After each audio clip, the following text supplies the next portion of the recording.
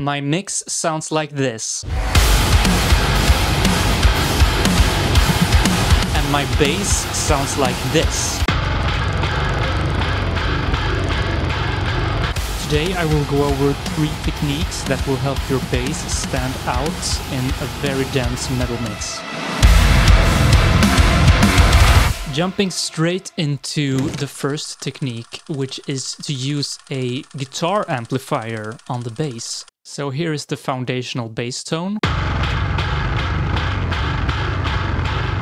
For really heavy parts, riffs and breakdowns like this, I want it to stand out a bit more. I want it to sound really bigger than life. So here I have only the DI. I am using the Omega Ampworks amplifier from Neural DSP, which have these settings. I'm using GGD Cali cabs for the IR, and I'm removing a lot of bottom end and a lot of top end because I really only want this meaty mid-range from this amplifier tone. So let's listen with the bass.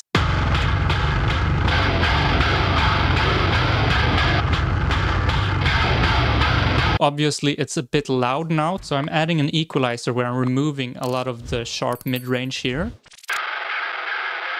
And then removing as well the lows. And then I'm really accentuating these low mids that I really want this meaty sound. And I'm just finally widening it a little bit using this Microshift plugin from Soundtoys, also reducing the volume a little bit.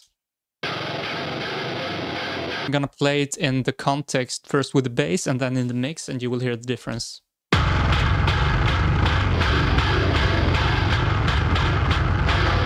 So it's not something that you really hear, but you can feel the difference, especially when I play with all the instruments.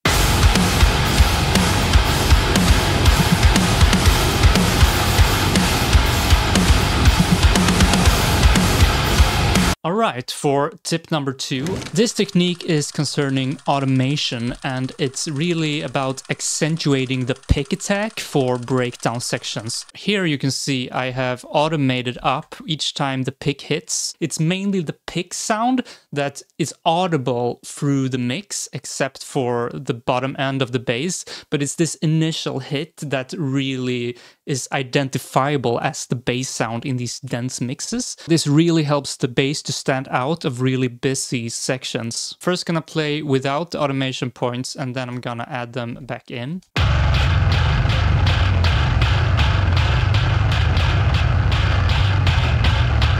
A really big difference, as you can hear. The final technique of this video is to complement your bass with a synth, and in particular a growler bass synth. Here I'm using the Anasynth from Slate Digital with the Gorilla preset here.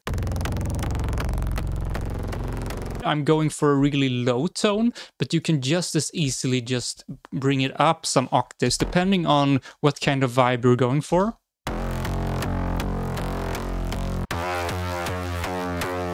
I'm mainly after the subs of this bass to really fill in the sound under like 60 or 50 hertz. In the pre-pro section, I'm just doing the tube saturation here in Saturn full on. Make it super distorted and saturated. Now I am back in the mixing session and I have my headphones to really hear what is going on in the sub region. And now the mission is to slot in the growler into the mix. Starting with equalization, here is what it sounds like without any EQ.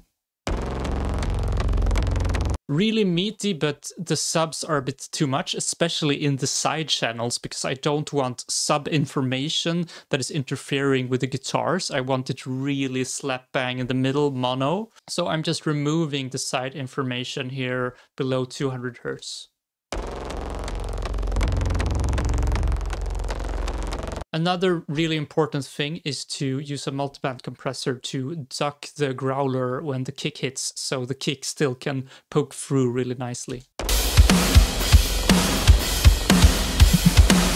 Now I'm gonna play everything first without, and then I'm going to engage the growler.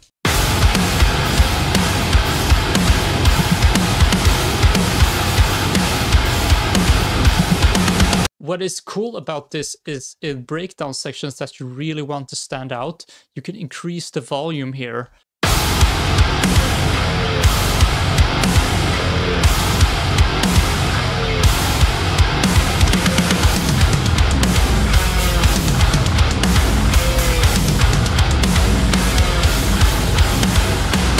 Thanks a lot for watching this video on free techniques for world-ending bass. If you're curious about how I got the foundational bass tone in this video, I will link the video here. And I will see you there.